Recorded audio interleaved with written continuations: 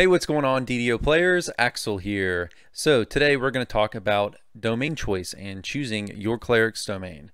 So I'm going to go through all the domains and give my tips and opinions on domain choice for all types of clerics: melee clerics, caster clerics, healbot clerics, tank clerics, everybody. All right. So let's go ahead and talk about healbots first. So domain choice for healbots. So healbot clerics are going to be your clerics that just focus on healing. In my opinion, kind of a boring type of cleric because you're going to be piking a lot, but they have their place. High Reaper people love healbots. Raiders love healbots. So if you're running a healbot, the main thing you should look for from a domain is survivability. The first domain we need to talk about is one I think is actually a trap and one you shouldn't take as a healing cleric, and that is healing domain. So healing domain gets a little extra positive spell power. You get Cure Moderate Wounds SLA, Panica SLA, and a little bit of spell reduction from Empower Healing, Meta Magic, some healing amp bonuses on turn. But the thing about healing domain is that you already have enough positive spell power through Radiant Servant and other enhancements. If you go on Exalted Angel as your Epic Destiny, the Cure Moderate Wounds SLA you already get from Radiant Servant. You have a lot of other SLA healing options, again, like the SLAs from the Exalted Angel Epic Destiny, for example, not to mention, say, your Radiant Servant turning abilities. And overall, you're going to benefit a lot more as a healbot from building for survivability with your domain, because a dead healing cleric can't heal. So if you want to focus only on healing, you also need to focus on being very, very tough, being able to stay alive. Okay, so that's why I would pass on healing domain, but I see tons of caster cleric or tons of healbot clerics take healing domain. In my opinion, it's not a great choice. Okay, the one domain that I want to talk about for healbot clerics that I think is probably the best option, in my opinion, is animal domain. So animal domain is great for healbots because you get a whopping 300 extra hit points, assuming that you're a level 20 cleric. And you also get plus 10 to your reflex save, assuming you're a level 20 cleric. So that's pretty freaking awesome. Not to mention, you get on turn, you and your party gets extra constitution, so plus 10 constitution, so that's more survivability on turns. So that's pretty great. But overall, again, as a healbot, you want survivability, so the extra hit points, the extra constitution, that's really, really great. Another one that I think is a pretty good alternative for a healbot is luck domain. So luck domain, I think animal domain is probably better, but you get some cool things with luck domain. So you get a displacement SLA. Maybe you haven't crafted a bunch of green steel cookies and you want access to that displacement. Awesome spell, obviously, for survivability. Get 50% concealment bonus. So that's awesome. To enemy mischance. You get the ability to no longer fail your saving throws on a roll of 1. So that's pretty awesome. You also get half cleric level to saves when using your turn undead. So, some nice survivability stuff here in luck domain for healbot clerics, but overall, probably animal domain's better. I mean, having more hit points is usually the best way to survive on in DDO. So, yeah, so I would probably go animal, but luck domain is a viable alternative should you want that. Okay, next, that's about it for your healbot clerics, as there aren't tons of choices. Next, we'll move on to melee clerics who also don't have a lot of domain choices either. So within melee clerics, we have tanking clerics, so clerics who want to build to actually like tank raids and stuff, and we also have DPS melee clerics. So that would be any of your two-handed fighting, two-weapon fighting, single weapon fighting, or tactics clerics. So first, let's talk about cleric tanks. So specifically AC tanks. So if you want to go for a cleric tank and you want to go for AC, I think your best domain is going to for sure be protection domain. With protection domain, you get some nice SLAs for survivability. You get Radiant Force Field SLA, reduces your damage by 25% while the spell is active. Really nice for survivability. You get at level 14, your armor class and PRR rating are increased by your cleric level, so that's plus 20 to your AC.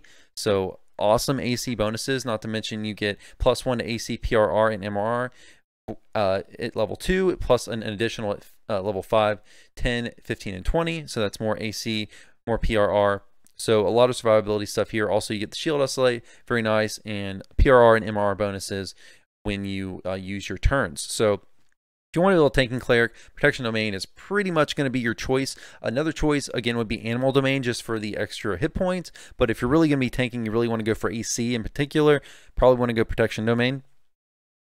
So let's talk now about your DPS melee cleric. So again, this will be two-handed fighting, weapon fighting, single weapon fighting, or tactics clerics. The best choice for most is going to be War Domain. War Domain is great because you get just tons of stuff. So if you're into tactics at level 9, you get plus. If you're a level 20 cleric, you get plus 10 to tactical DCs. Or if you're not level 20, it would be half your cleric level. You also, most importantly, you get the Holy Sword SLA. So what Holy Sword does is gives you a competence bonus of +1 to your critical range and critical multiplier. So that's just amazing. That's the best way clerics have to access a boost to your weapon's critical profile. Now, it is worth noting that the War Priest tree in Core 4 does give some bonuses. So Core 4 gives a +1 critical range bonus, but only for favored weapons. And notice that in the Core 4 of War Priest, you only get the critical range bonus.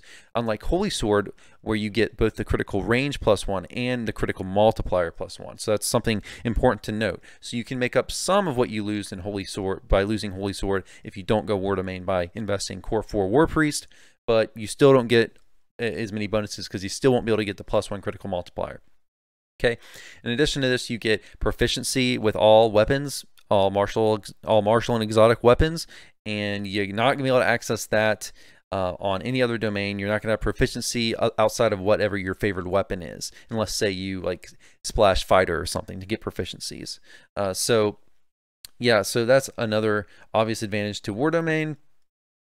So I think for most any kind of DPS or tactics cleric, you're going to go War Domain for either the tactics bonus or the DPS bonus from Holy Sword, or both. Okay, next let's talk about Strength Domain. So Strength Domain I don't think is as good as War Domain generally, but it's not bad alternative, and it's going to be the domain you'll want for certain, I would say probably more niche builds, but it does have some really nice bonuses to it. So one really nice thing about Strength Domain is you get strength-based reflex save. So at level 5, your reflex saving throws are now based on strength instead of dexterity if it is higher. So if you're going strength, which is the standard stat for hit and damage on a melee, you can also power your reflex saves with your strength. So that saves you from having to invest into dexterity to get a high reflex save. So what this domain really appeals to would be if, say, you want to splash Monk or Rogue to get evasion, because then you can power evasion, which evasion is, to make evasion good, you need a good reflex save, and you can power that by using strength, not having to invest in dexterity to get that high reflex save. So if you have evasion, you want to have evasion on your cleric, I think Strength Domain's probably where you want to go, or at least it's a really good option. Some other nice effects, you become immune to knockdown effects, and you always make your throw against stun effects. Some nice survivability stuff here. You also get strength, the ability to restore all ability score damage to strength, which is a nice perk as well.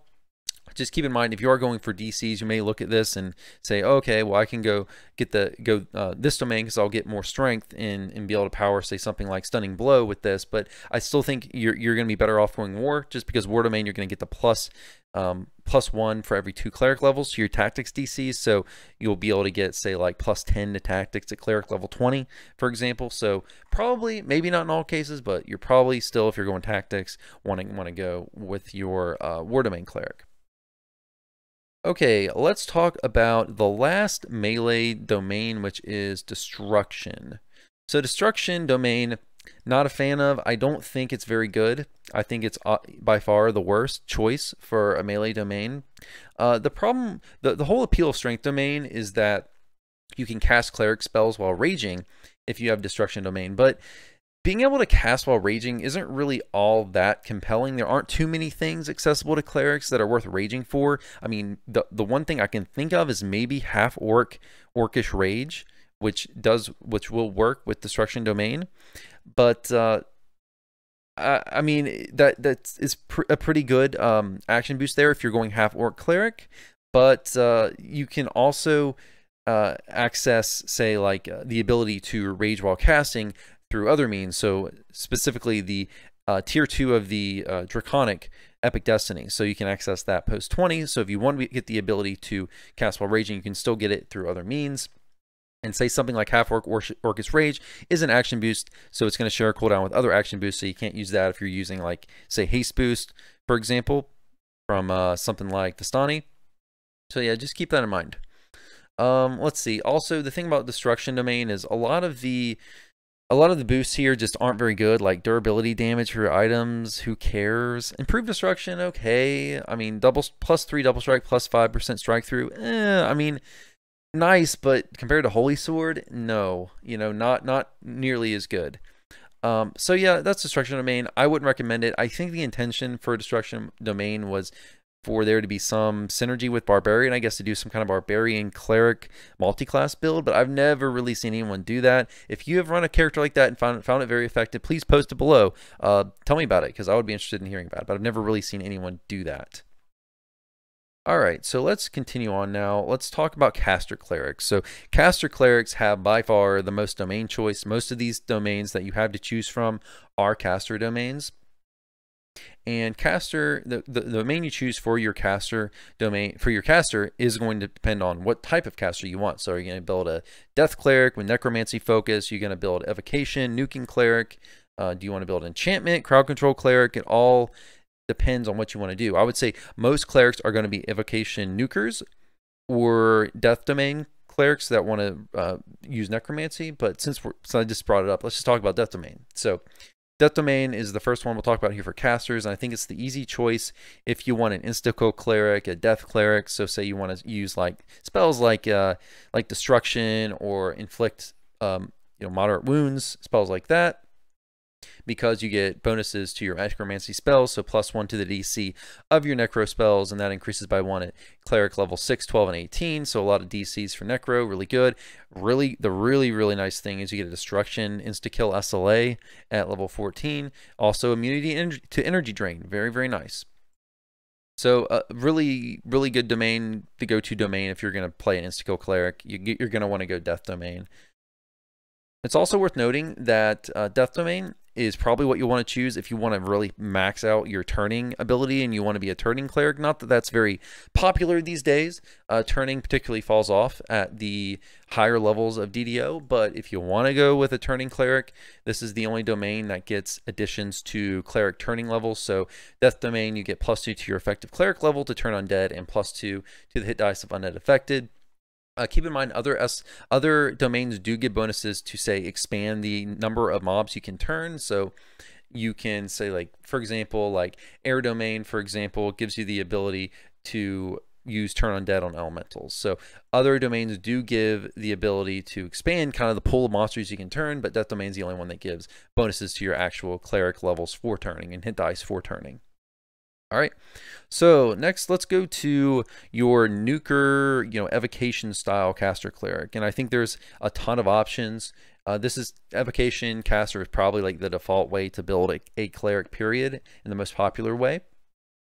In my opinion, my favorite option is going to be fire domain. So with fire domain, it's really good because you can synergize this with tiefling, and if you run a tiefling and use fire spells, you get this unique ability that clerics aren't going to have access to any other way, but tieflings can strip fire immunity with their Scorch SLA in the tiefling tree.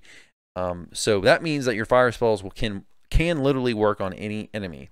So you don't have to worry, say if you're fighting devils, you can throw your Scorch SLA, then throw down your Firestorm SLA anyways, and kill everything. So it's really nice. Fires are really good.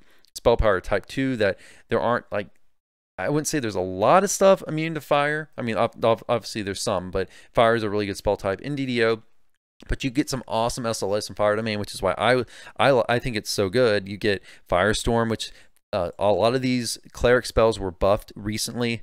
So Firestorm is an amazing spell now. Like, stuff, you just throw this huge nuking SLA that has an AoE effect, and everything just dies. Wall of Fire, really good AoE that will give continual damage, so it lasts quite a long time. Wall of Fire is a great SLA as well. Scorching Ray will be useful. But yeah, Firestorm SLA, great. Ability to tie this with Tiefling, super great. So I think Fire Domain's awesome. Okay, let's move on. Also, with this domain, you get the ability to use either light or fire spell power. Let's continue. Another really popular domain for evocation casters is going to be Sun Domain. So Sun Domain gives some really nice SLAs as well. You get the Sunburst and Sunbeam. There's a lot of synergy with the Divine Disciple tree. Keep in mind that the Searing Light SLA does share a cooldown with the Divine Disciple SLA, but still, it's going to be really nice to just be able to light nuke everything. Light spells are really nice in DDO. There's not a lot of stuff that's immune to light in DDO, so really, really good if you want to focus on light spells, which is kind of I would say probably the default spell type for clerics generally, along with fire, but Sun Domain, awesome. Can't go wrong, Sun Domain. The next one we'll talk about is Air. So Air Domain. So Air is interesting. You get some great SLAs. You get like Lightning Bolt and Chain Lightning. And unlike Fire or Sun domains, this does give evocation DCs as well. So +1 to the DC of your evocation spells. This increases by 1 at level 6, 12, and 18. So you can get some higher Evo DCs than you can with Fire or Sun. But unlike Fire, for example, obviously you can't bypass like lightning immunity in any way through mobs like you can with fire immunity with Tiefling.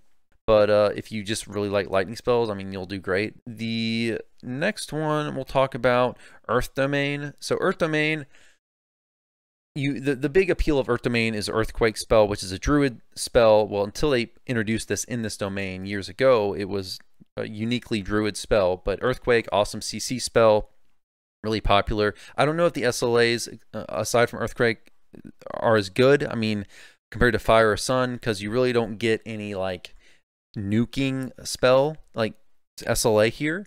Like Stone Skin is a debuff, or I'm sorry, is a buffing spell, and Melf's Acid Arrow is a single target spell, so you don't really get the AoE spell damage that you get from other domains, but you get Earthquake. So if you want, I guess, more of a CC focus, or you just really like Earthquake or really like running Druids, then hey, maybe you'll like this. I think it's fine. Okay, Water is interesting as well.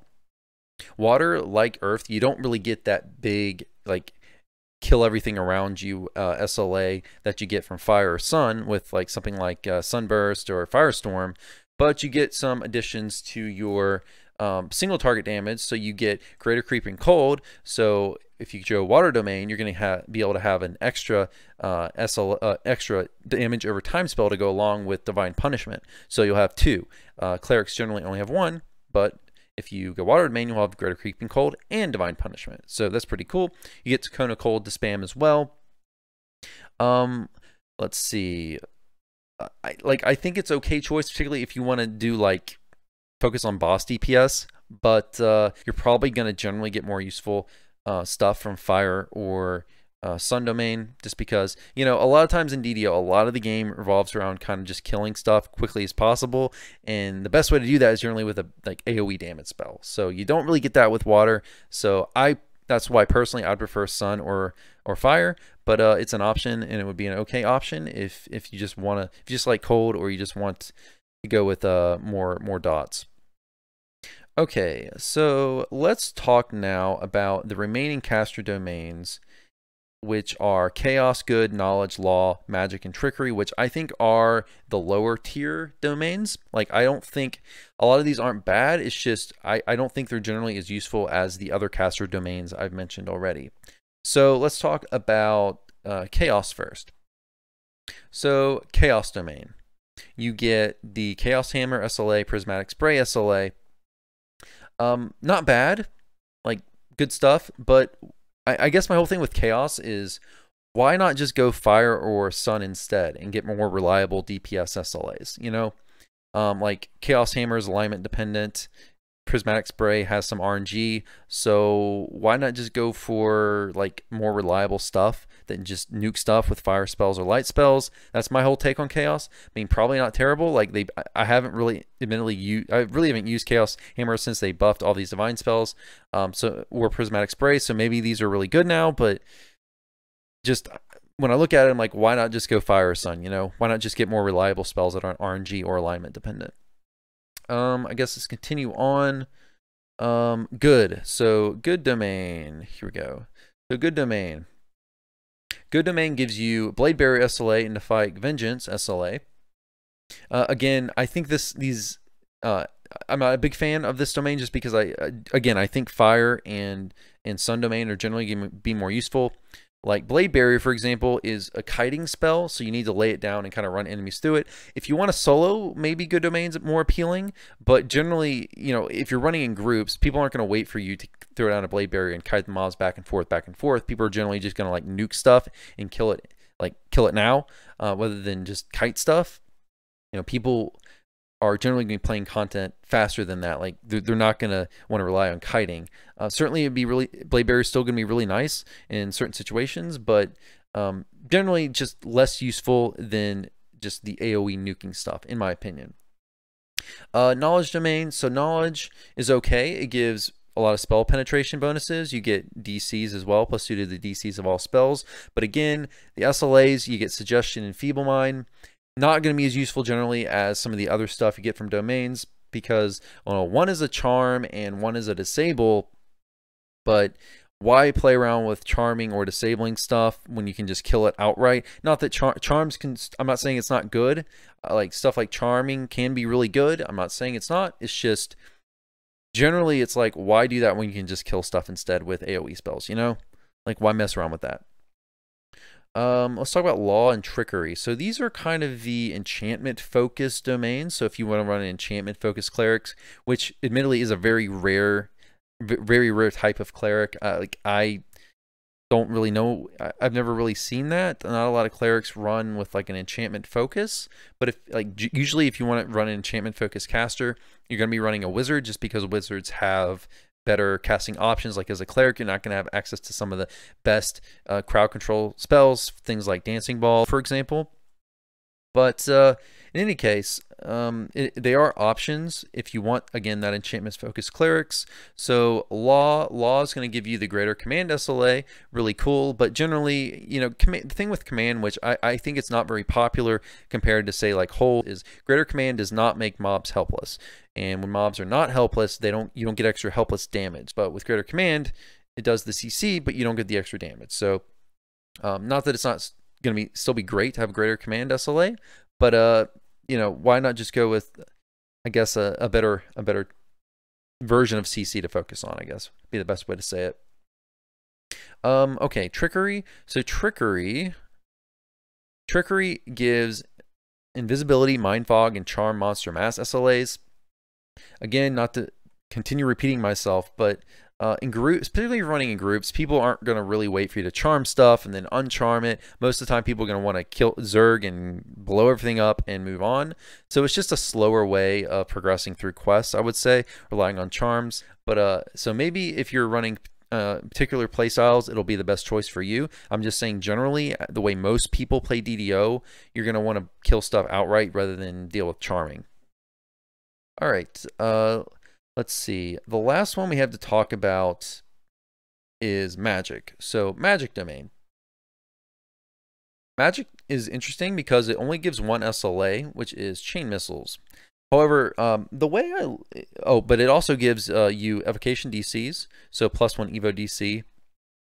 So you get +1 Evo DC and an additional one at 6th, 12th, and 18th cleric level. But the way I look at magic domain is it's kind of just a worse air domain. Like if you want to go magic domain, I don't understand why you wouldn't just go air domain, because the thing with magic compared to air domain is they both give Evo DCs, but air gives better SLAs, in my opinion. You're going to have more useful SLAs with like chain lightning. Let's just go back to air. So you get chain lightning, lightning bolt, as compared to what magic gets, which is just chain missile SLA.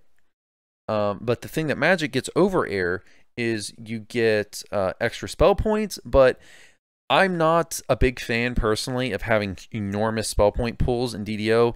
There's ways to increase your spell points through itemization. DDO generally has tons and tons of tons of rest shrines, not to mention in Reaper mode, you also get spell point gems, lost souls that drop throughout the content. So I generally am not a fan of like pushing to high spell point pool, because let's say you have like 3,500 spell points instead of 3,000. Unless you're dipping into that 500 extra spell points regularly and you're actually getting down to below 500 spell points on like a regular basis, it's just wasted. It's just wasted investment in your character. Generally, you're gonna have plenty of lost souls to pick up, plenty of ways to increase your spell points through gearing, plenty of rush shrines. So, and also spell point potions if you need it, which do drop in games. So, not a big fan of the extra spell points for Magic. So that's why I'm not a huge fan of this domain. I think you're better off taking the SLAs. Not to mention, if you go Magic, you're not going to get the great SLA, so you might be spending more of your spell points anyways on casting spells out of book instead of through SLA. Because you also, anything out of book, you won't be able to actually boost with your like Empower, Maximize, your spell point boosting meta magic feats without spending more spell points. So that's another reason your spell points, even if you get more, they might not go as far. So that's not to mention also there's SP regen items like the Ring of Spell Storing that's now more available in games. Things like the Torque exists. So there's other ways to regen spell points. So just a lot of ways to work around that. But so yeah, not a huge fan of Magic domain. But yeah, guys, I've actually covered all the domains. So I know I got into some very opinionated things in this video. So if you let me know if you agree or disagree with me, and if you disagree with me, that's fine. We can all still like each other. It's all good. This is just my opinion. You don't have to agree with it. So yeah, guys, let me know what you think below. That's going to be it for this video. Hope you enjoyed. See you next time. Have a good one. Take care.